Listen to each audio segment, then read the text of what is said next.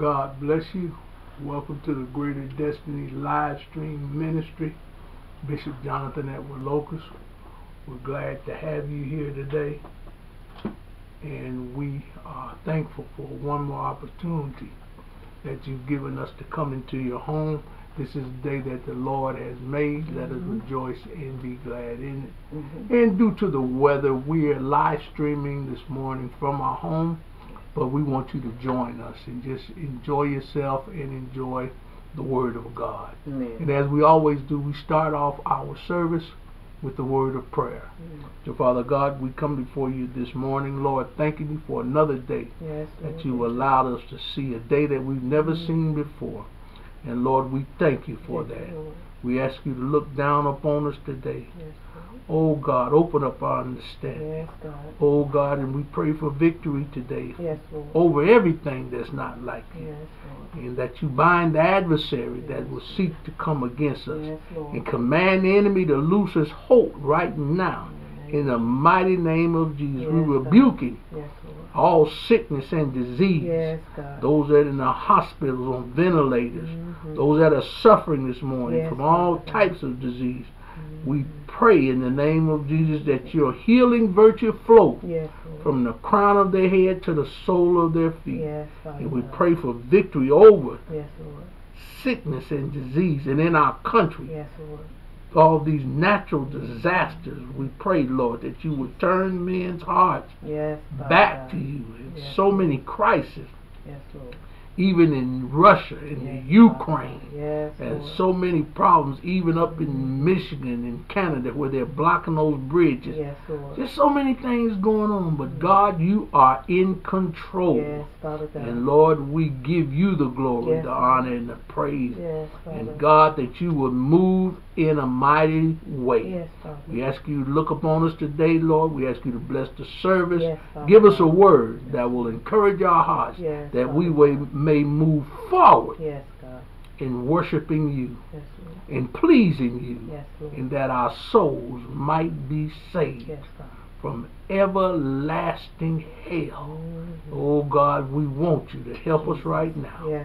Lift up the bowed down heads, and we'll be so careful to give your name the praise, the glory, and the honor. In Jesus' name we pray. Amen. At this time, we're going to have our scripture reading this morning. Sister Locust is here. She's going to give us our scripture reading. Where are we coming from this morning?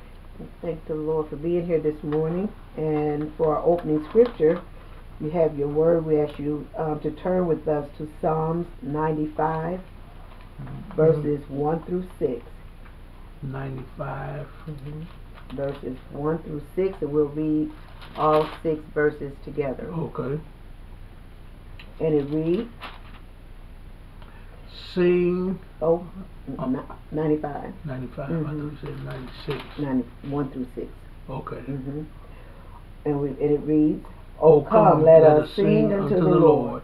Let us make a joyful noise to the rock of our salvation. Let us come before his presence with thanksgiving, and make a joyful noise unto him with songs. For the Lord is a great God, and a great King above all gods. In his hand are the deep places of the earth. The strength of the hills is his also. The sea is his, and he made it, and his hands formed the dry land. O come, let us worship and bow down. Let us kneel before the Lord our Maker. May the Lord add a blessing to the reader, hearer, and doer of his word. At this time, we're going to sing a couple songs. Want you to join in with us. We're just thankful for another day, another Sunday that God has blessed us to be in his presence. Amen.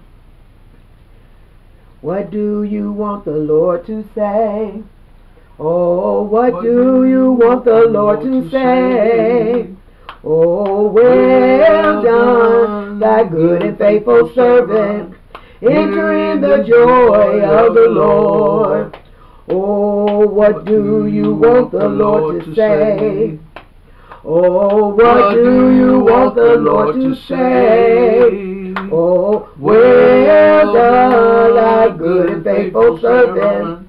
Enter in the joy of the Lord. Oh, that's what I want the Lord to say. Oh, that's what I want the Lord to say. Oh, well done, thy good and faithful servant. Enter in the joy of the Lord. Put your time in, payday's coming after a while. Put your time in, payday's coming after a while. Put your time in, payday's coming after a while. Put your time in, payday's coming after a while. Payday, payday, payday's coming after a while. Payday, payday, payday's coming after a while. Payday, payday, payday's coming after a while. Payday, payday, payday's coming after a while. Put your time in, payday is coming after a while. Put your time in, payday is coming after a while. Put your time in, payday is coming after a while. Put your time in, payday is coming after a while. Payday, payday, payday is coming after a while. Payday, payday, payday is coming after a while. Payday, payday, payday is coming after a while. Payday, payday, payday is coming after a while. Amen. The song says, put your time in. Payday is coming after a while. Amen. Bishop? All right, we thank the Lord for the scripture reading coming from Psalm 95. And we thank the Lord for the song of Zion. And that song is true. Put your time in. Because payday is coming. We're going to be paid. Yes, Lord. According to our work. And so you want to put the time in. Yes, you know, Lord on Jesus. the job, if you don't put your time in, there's no sense in going look for no check. That's true. So you want to get paid. That's right. You better put your time in. Amen. We're going to get paid, but we want to get paid the good pay. That's right. That's right. We don't want to get paid. Don't want to get paid that other pay, that second resurrection. We don't want that. If we will today, we'll look in the book of Proverbs. Now we're going to kind of continue on this thought. We were talking about last Sunday, and I think we talked about Wednesday. We was talking about that man that thought he had it made with the barn. But we jumped off into this thing about self. And I want to continue that today, talking about self, out of Proverbs 14. Proverbs 14 and 14. I'm glad for all of you that are joining us today. We appreciate you. And, let somebody know that we're on there, and they'll get something that will help them. I thoroughly believe that these messages are designed to help us. Now listen to this, to help us in our everyday life. We're dealing with reality. See, some of these preachers come on here with this candy cane gospel, this la-la land stuff. We're dealing with reality. This is life and death. This is heaven or hell. And this is what we are dealing with. We don't believe, we don't get on here talking about you can live any way you want to during the week and clap on Sunday and you going to heaven anyhow. That is a fallacy. That's not real.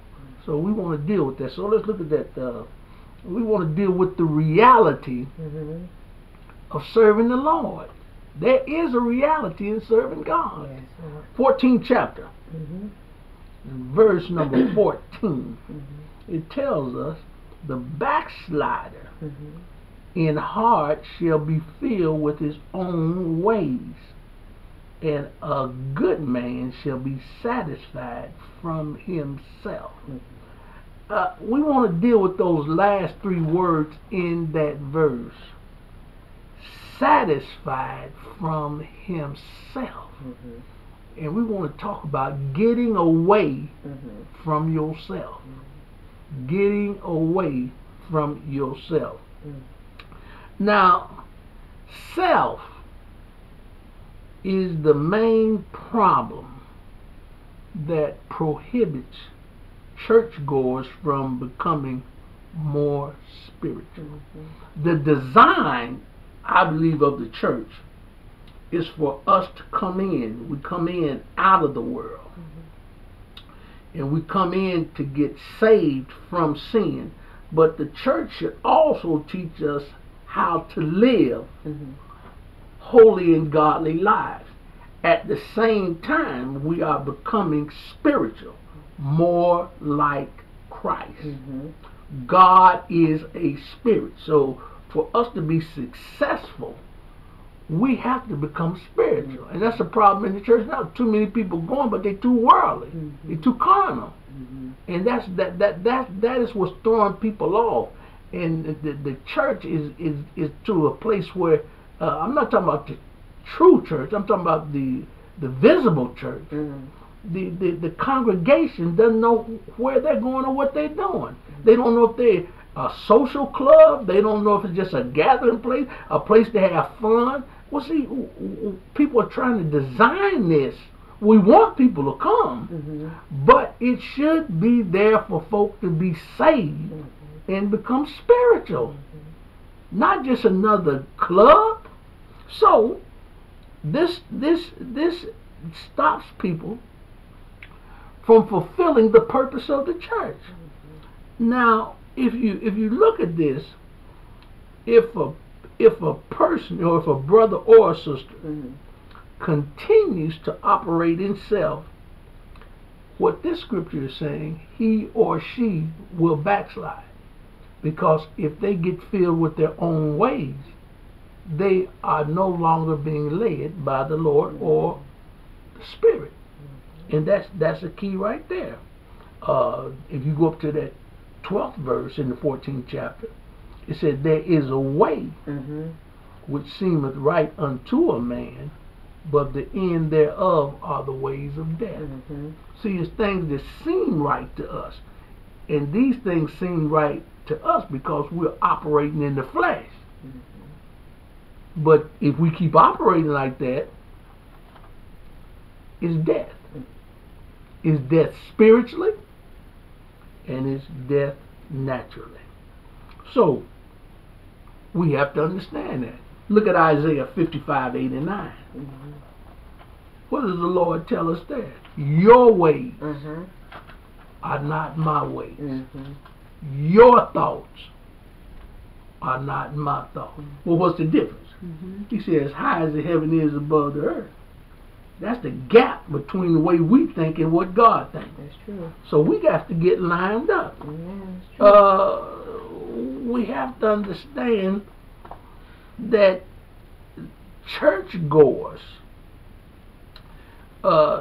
we come out of the world with the spirit of the world. So there has to be a change there. See, you can't just come out of the world and just because you're sitting in the church with a group of folk, you automatically are all right or you know what's going on. No, because what are you bringing with you? You're bringing with you that same spirit you had when you was in the world. So there has to be a transition there. Now let's follow that over scripture. Go to 1 Corinthians chapter number 2, and I'll show you exactly what I'm talking about. See, a lot of times people don't get into these things.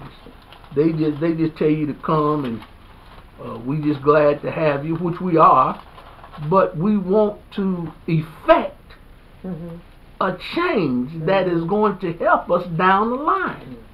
What good is it for me to be there if I don't know how to operate spiritually? Because I'm going to tell you what's going to happen. Once you come into the church, you are still going to have to deal with trials, tribulations, problems, situations. Life is going to still go. And the devil is really going to attack you. Yes, how do I deal with these things? And we have to, if you don't have a spiritual brace or background, you'll break down. And it's simple as that. So how do we do these things? Look at what did I say? 1 Corinthians 2. 1 Corinthians 2. Now let's look at that. Let's look at that. I think I want verse number 12. I believe I want there. And let's see if we can get some type of understanding. Now let's look at that. Look what he says. Now let's start with number 11. Look what verse 11 says. For what man knoweth the things of a man, save the spirit of man which is in him? Even so the things of God knoweth no man but the Spirit of God. So what we bring to the table is what we had when we came out of the world. Now we're going to have to learn the Spirit of God. We're going to have to transition from carnal to spiritual. Look what it said. Now watch this. Verse 12. Now, this starts right when you start hearing the word. Now we have received not the spirit of the world. So we got to get rid of that. You don't come into the church to get the spirit of the world. Right. That's the key. And that's the problem now. We trying to give people the spirit of the world to keep them coming. That ain't going to help them. It said, we have not received the spirit of the world, but the Spirit which is of God. That why do I need it? That we might know the things that are freely given to us of God. If I'm going to learn spiritual things, I'm not going to learn spiritual things with a carnal spirit. It ain't going to work. There has to be a transition there. He explains this to us. He said, which things also we speak, not in the words which man wisdom teacheth, but which the Holy Ghost teaches, comparing spiritual things with spiritual. That is the key. Apples to apples, oranges to oranges. See, even when you do division, when you have mixed fractions and things like that, and you add them or subtract them, you have to come up with a common denominator. If it's 4/12 or 5/16, you got to make that common denominator where you either going to go 15s or 30s, something that you can add together. That's called a common denominator. It's the same thing in the church. Spiritual with spiritual, not carnal with spiritual. It ain't gonna work. And that's the problem you got in the church now. They trying to make it too common and too carnal, and that's what you got folk in the church that are not spiritual. Watch it. Look at this. Look at this. Look at verse 14. Look what it said. But the natural man receiveth not the things of the Spirit of God. He ain't gonna receive it. And that's what's happening now. These people in the church, they're not receiving spiritual things. Probably they're not receiving them because they're not getting them. Look at that. For they are foolishness unto him. Neither can he know them, watch this, because they are spiritually discerned. So he's not going to get it. So that's a problem. People are not becoming spiritual, and that keeps them from operating. That's why you have so much people say, well, why is all these problems going on in the church? Why are you having all this mess going on in the church? That's why. It's not everybody is bad. It's just too many are operating with a carnal spirit. And this is what Paul says. If you just go over to the 3rd chapter. Look at the 3rd chapter and verse number 1. He said, and I, brethren, could not speak unto you as spiritual, but as unto carnal, even as unto babes in Christ. I fed you with milk, not with meat, for hitherto ye were not able to bear it, neither ye yet now are ye able. Watch this. For ye are yet carnal. How do you know that? For whereas there is among you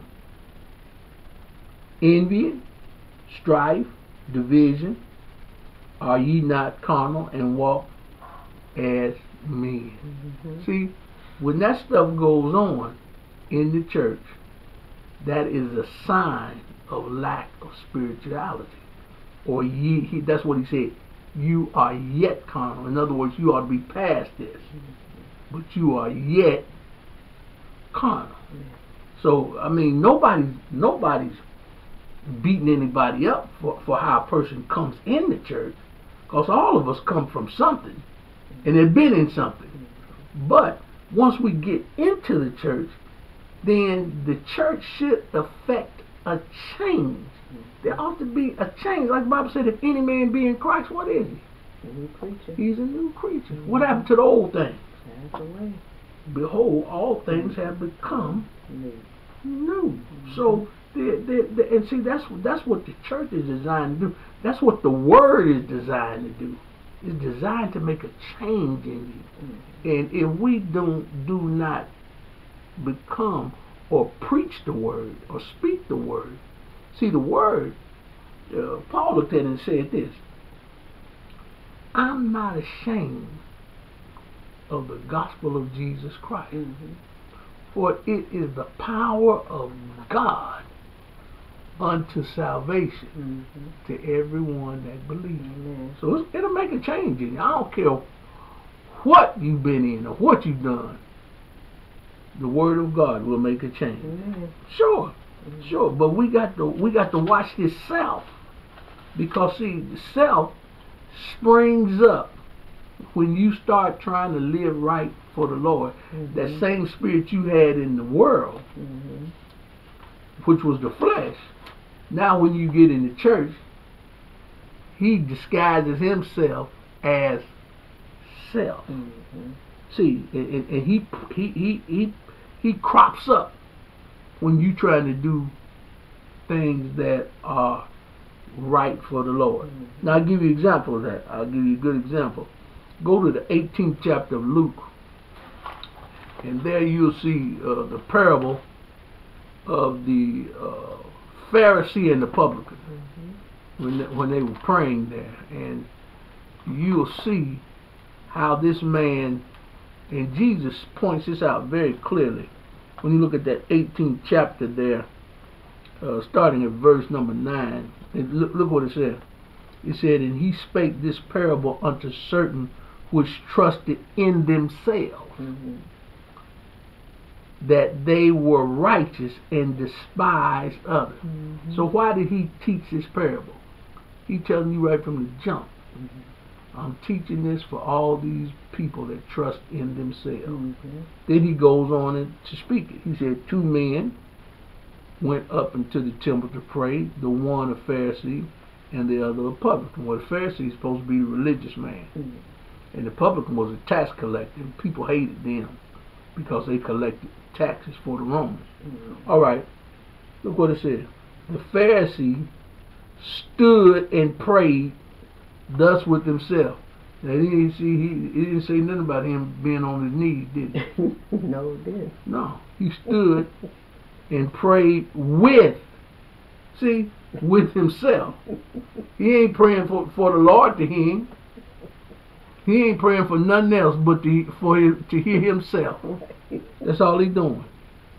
God, I thank thee that I am not as other men. Now he's throwing off on everybody. Extortioners, unjust, adulterers, or even as this publican. He's going to call the publican now. Now what kind of praying is that? That's right. But in his mind, he think he right. You understand that? Then he goes to bragging on himself. I fast twice in the week. I give tithes of all that I possess.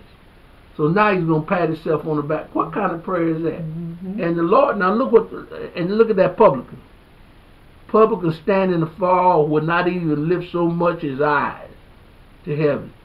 Hid his breast, saying, be merciful to me a sinner. Yes, Lord. Look what he said. He said, I tell you, this man went down to his house justified. Now watch this. What did he call that Pharisee? Look what he called him. And I always want you to watch that. He said, this man went down to his house justified rather than the other. See, that Pharisee, he called him the other. Now anytime you see that in the Bible, that word other, that means excluded. That's how he classified those virgins that weren't ready, other virgins. Even when he talked about the rapture, he said one will be taken, the other will be left. So anytime you see this word other, that means he is out. His prayer did him no good, and God did not accept it. So that's what we have to be careful about, letting self get in. If God give you a gift, if you can do something, that gift is not to attract attention to you. That gift would be to glorify God. And so many people get caught up in that, in self, wanting to be seen, wanting to have attention, wanting people to know them, wanting to be acknowledged. No, that's not right. Even when it comes to salvation, here's another thing: God has set in line. He has put down in His Word the way for us to be saved. Now, people have all kind of thoughts, all kind of dogmas, all kind of ideologies, all kind of things on salvation. The Bible tells us. Even when the scripture said, man said, "What must I do to be saved?" And even the rich man said, "What must I do to inherit eternal life?" Now let's look at something. I'm gonna give you another example of this. Go to 2 Kings, chapter number 5. I'm gonna give you another example of this. When it comes to salvation, we have to do things the way the Bible says. This is no place for your input. This is no place for your thoughts or what you think is right. This is exactly what you got here. 2 Kings chapter number 5. Now you dealing with Naaman. He was a captain of the guard. The Bible said he was a man of valor. So he was a man that didn't mind going to war. But he was a leper. And here we know that leper is symbolic of sin. So if you look at that, go down to verse number 10. He goes to Elisha, and so the Bible tell you, if you look at verse number 9, it says, "So Naaman came with his horses, with his chariot, and stood at the door of the house of Elisha." Watch this. Elisha sent a messenger unto him, saying, "Go and wash in Jordan 7 times, and thy flesh will come again to thee, and thou shalt be clean." Note number 1. Elijah didn't come out there to him. See, Naaman was a big time guy. He wasn't no small fry. He was well known, and he had a powerful position. Elisha didn't even go out. Elijah sent a messenger. And that's what the Lord does for us. God sends His word by the messenger. And so He told him what to do. So all you got to do is go and wash in Jordan 7 times. You shall be clean. Look at verse number 11. But Naaman was wroth and went away and said, "Behold," 2 key words out of this scripture, "I thought." See, he got mad because he didn't do what he thought he was wanting to do. He said, I thought he would surely come out to me and stand and call on the name of the Lord his God and strike his hand over the place and recover the leper. Now, if you already know how it's supposed to be done, you do it. He tell me he come out, call on his God, strike his hand over the place, and recover the leper. Now you the leper, but you gonna tell him how to recover you. But see, that's how foolish. But that's how foolish a lot of things you do when you get in self. That's foolish. And he mad. He the one sick, but he the one mad. And I'm telling you, that's what self will do for you. Now. Let's add insult to injury. Look at verse 12. Are not Abana and Pharpar rivers of Damascus? I don't want to go and wash in Jordan. I want to go and wash in my homeland. See, those were Damascus. That's where he come from. He don't want to wash where he told him. He want to go where he want to. Aren't they better than all the waters of Israel? What, may I not wash in them and be clean?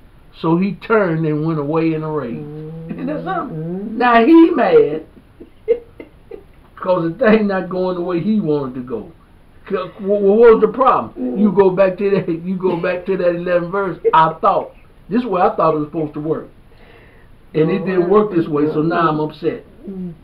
God don't have to clear nothing with us. No, he don't. He can work however he want to work. That's right.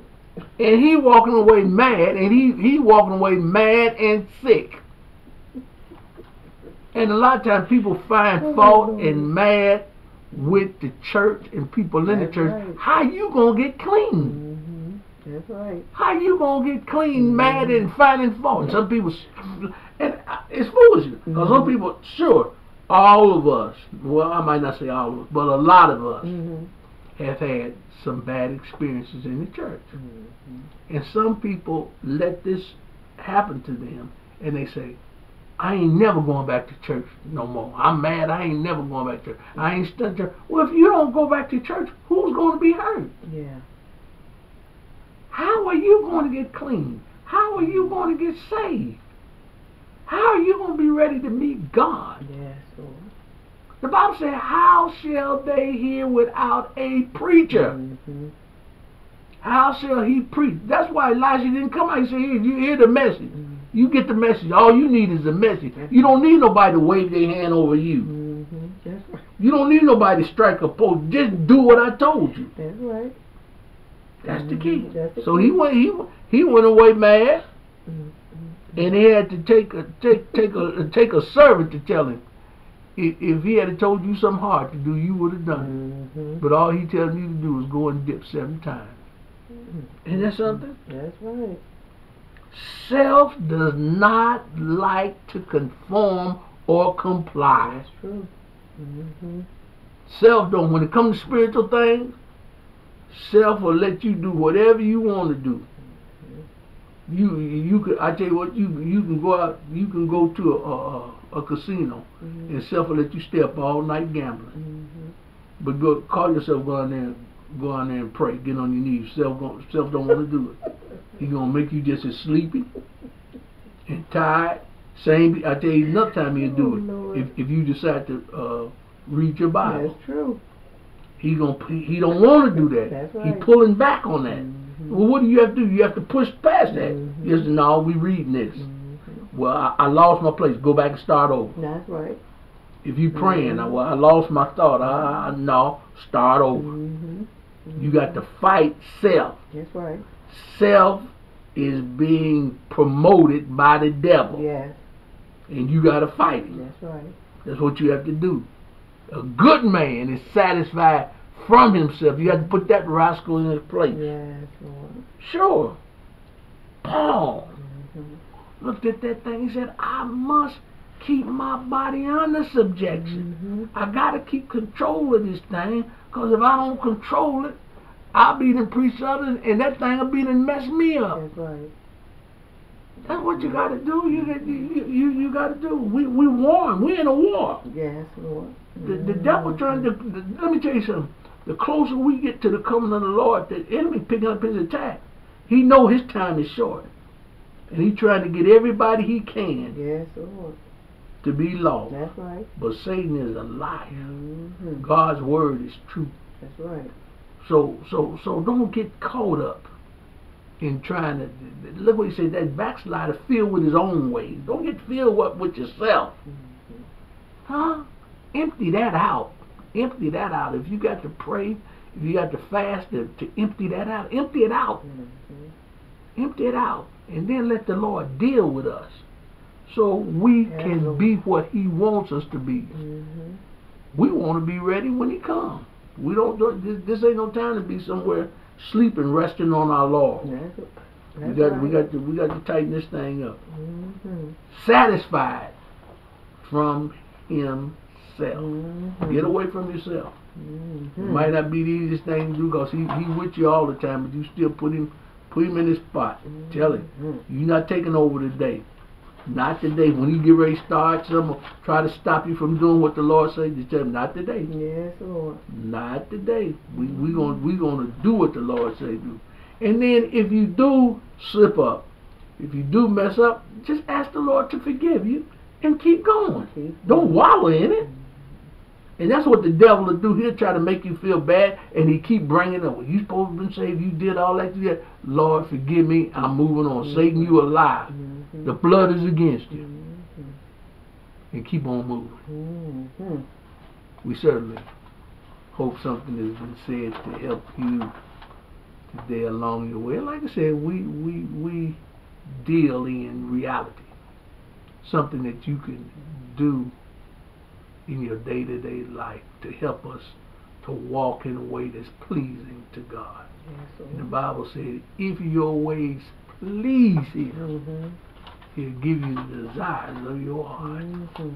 So we certainly pray that has helped you today. Sister Locust will come with our announcement. Truly, we thank God for everyone who was blessed to join us today, and we certainly thank the Lord for that word, satisfied from Himself. That's a good one. And we just thank the Lord for the word. But our announcements are as follows. We continually invite you to join us every Sunday at 12:15, and we're in the Hallmark Meridian Community Room with 59 Central Avenue, and we're thankful for those who are joining us via live stream. Also, every Wednesday at 7 o'clock p.m., we invite you to join us for Bible study. Grab your word, invite somebody to join you as we learn more about the Word of God together and how to please Him. Also, if you would like to go to Bishop's YouTube channel, there you can find over 1,520 YouTube teachings and Bible studies. It's something on there, I guarantee you, that will lift your spirits up, that will keep you moving in the right direction. There's a lot of them over there. So we just invite you to go to his YouTube channel. That is Bishop Jonathan E. Locust. And also, lastly but not least, if you'd like to be a blessing to this ministry, please feel free to do so via Cash App, $Ministry 2021. Again, we're thankful for you all joining us today. These are our announcements. Let us govern ourselves accordingly. Okay, God bless you. We thank you for joining us today, and we ask you to tune in. Lord, say the same on Wednesday night at 7 p.m. and God say the same. We'll be right back here on Sunday afternoon. Now, we're praying to go at 12:15 on Sunday, but if we run into a little problem with the weather and things, we'll be on at 1 o'clock. But Sister Locust will put it out on her page to let you know exactly what's going on. So we thank God for all of you that joined us. Pray for us, and we will pray for you. God bless you.